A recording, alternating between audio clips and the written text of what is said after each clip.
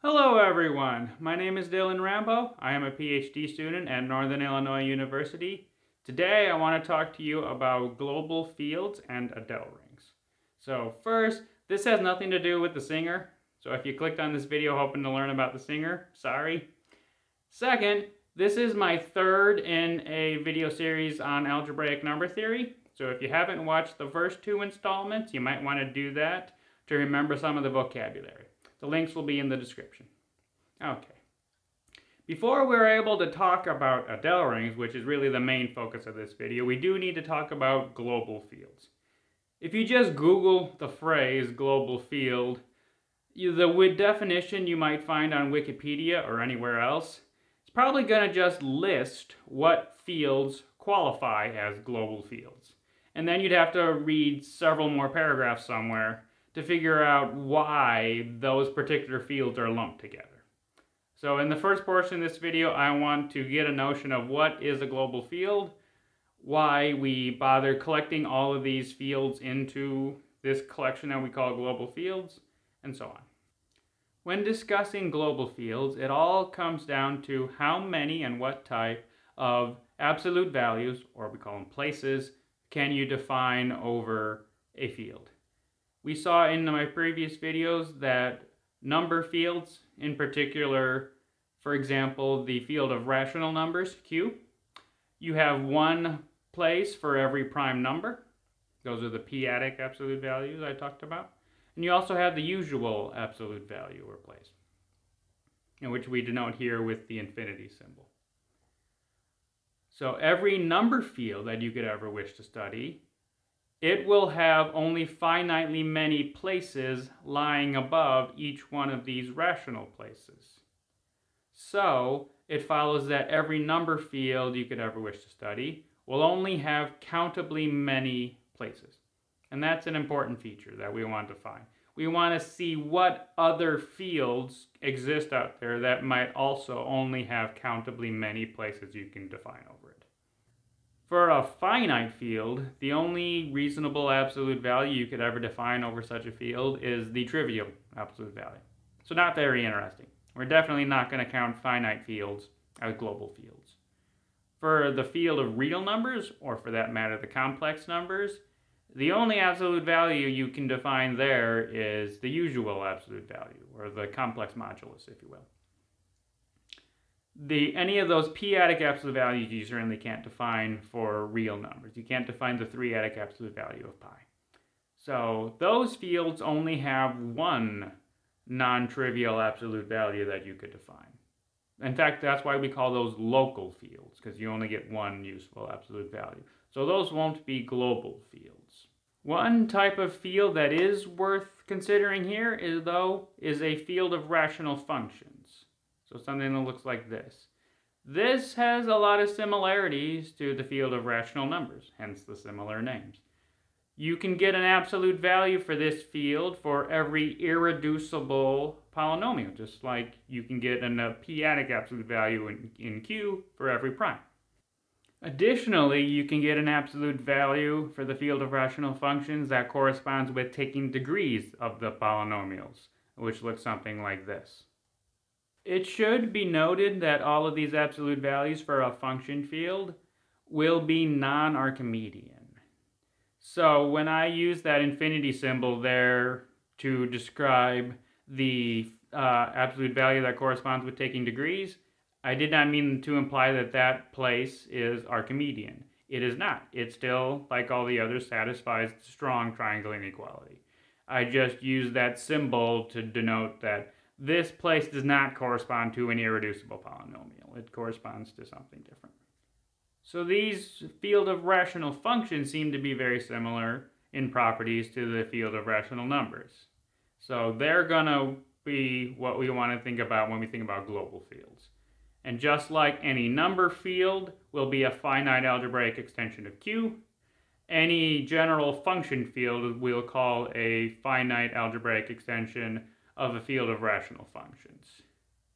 But the question is, what types of fields should we consider for the field of coefficients of a field of rational functions? That's an important question.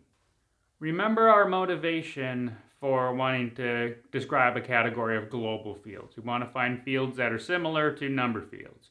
So we still want these function fields to have countably many, but infinite, number of places.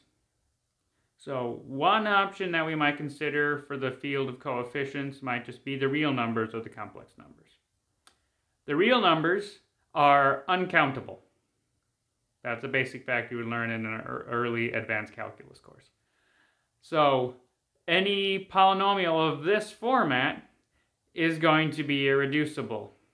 So for the field of rational functions over R, you're going to have uncountably many irreducible polynomials, uncountably many places.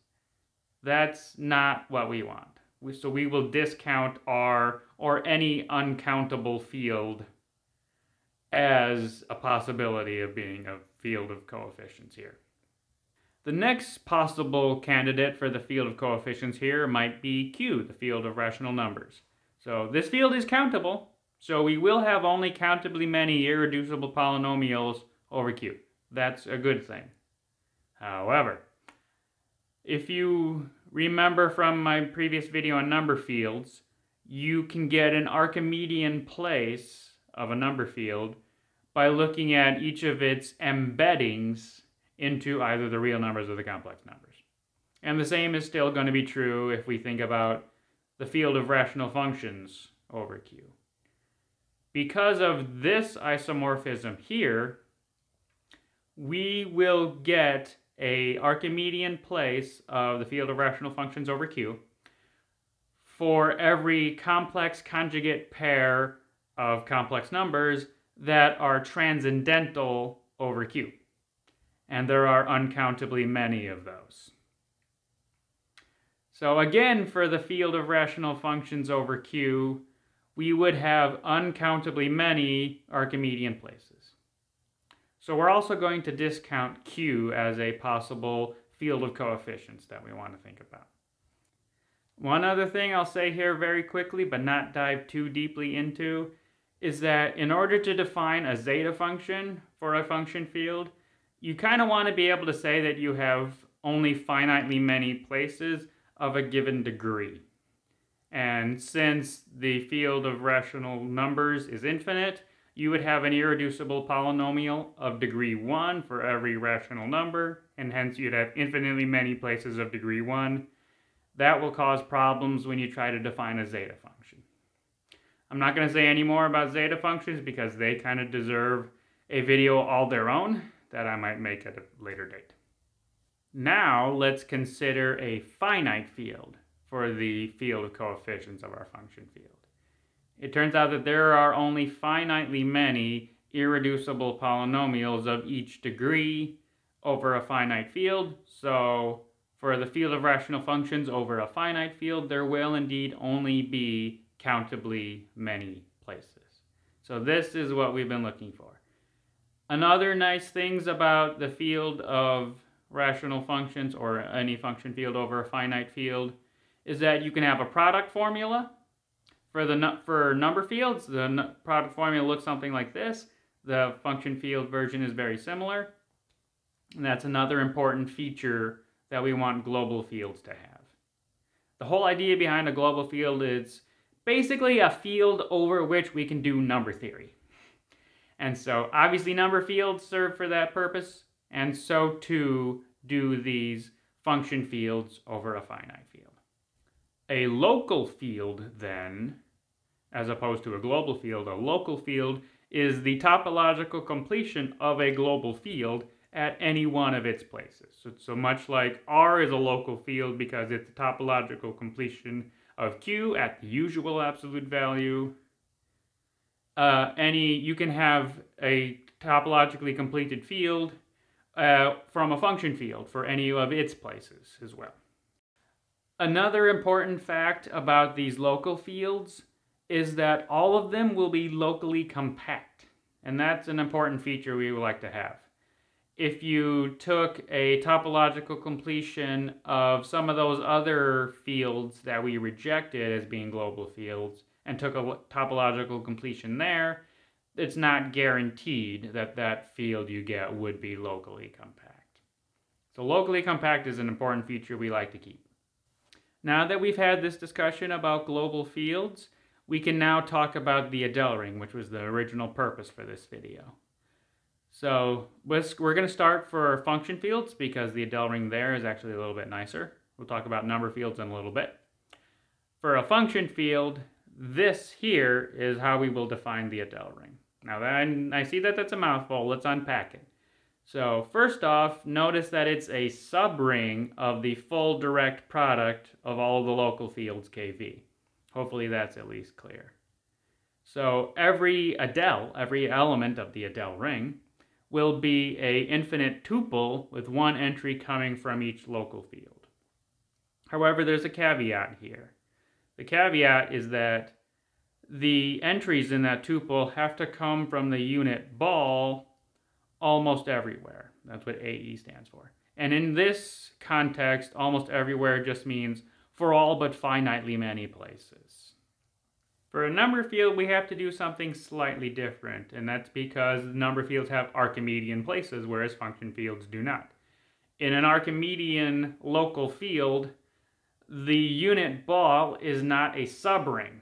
The unit ball in R is not a subring of R. It's just not.